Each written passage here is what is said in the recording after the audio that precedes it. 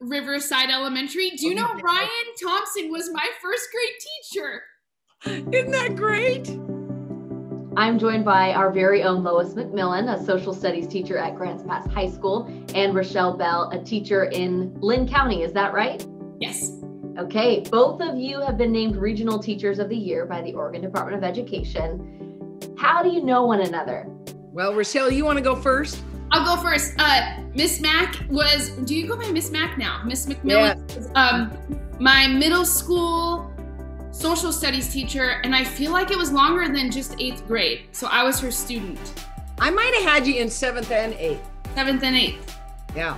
I was feisty as a student. I remember her as perfect, so I don't know what she's talking about. I'm going to tell my sisters that. Yes, you tell your sisters that, you know, they had to be perfect after you because you were great. Yeah. You were a wonderful student. I just thought you were lovely.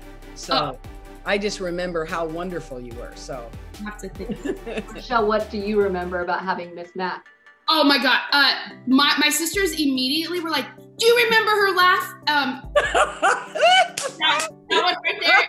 I had a really difficult middle school years. My father was struggling immensely. My parents had separated a few times. My mom was single at the time. I remember going into her class and just feeling like I was welcomed and loved and safe. And I just needed that to survive my middle school years because my family wasn't there because they couldn't be at the time.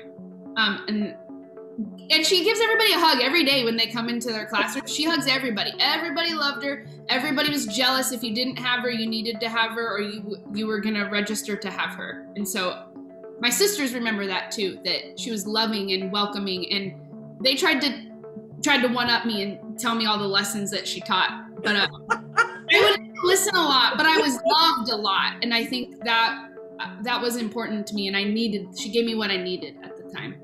Well, I had a similar middle school experience in childhood, really tough childhood. And I think that's why I became a teacher. And I don't think I ever said that to Rochelle when I had you in the classroom, but I think that that's what makes a really good teacher is empathy. And I think we suspect that children are struggling maybe at home, but if they don't want to talk about it, they just want love. They want a place to escape, and you can escape into academia. And I don't really care if they remember one lesson. I just want them to remember the love that I'm giving them, because that's what they need at that time. I really think I had so many odds to drop out and not have a productive or successful life. I didn't have the parent support, but I had the teacher support. It's always about love. It is. It's always about really making them cut. They can't learn if they're not feeling loved. Grants Pass is so special. And it took me to be a teacher in this experience right now to know that I came from a community who loved kids. Lois, what's it like to see a former student be named Regional Teacher of the Year? Nothing better, period.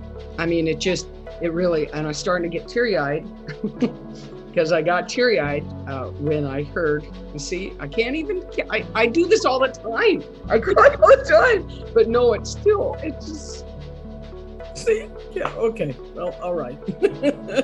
So no, it still touches me.